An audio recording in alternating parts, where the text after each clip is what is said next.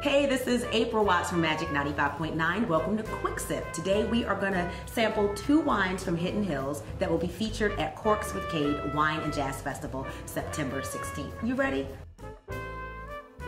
So the first one is the American Chardonnay from Hidden Hills. Both of these wines are dry. I love dry wines, not into sweets that much. Oh, this one is really good.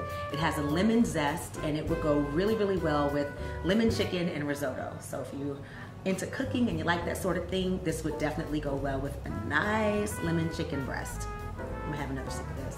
And now let's move over to one of my favorites. I love Pinot Grigio, so I'm excited to taste this American Pinot Grigio. And what I'm noticing immediately is this really nice apricot color, which tells me that this is probably gonna have some hints of fruit to it. First of all, it smells really good. It smells amazing. Not only does it have the fruit hints, but it has a nice honeysuckle flavor as well. If it were me, I'd eat this with some really good barbecue chicken. But either way, you cannot go wrong with the Hidden Hills American Chardonnay or the Hidden Hills Pinot Grigio.